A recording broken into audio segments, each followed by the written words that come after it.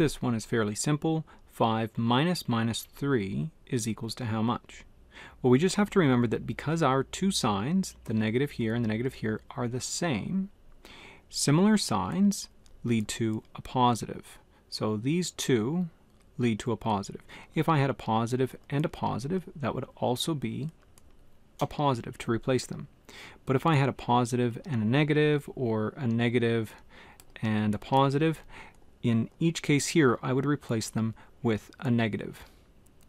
So 5 minus 3 is the same as, using this replacement, it's the same as 5 plus 3, which is equals to 8. And so my answer is D.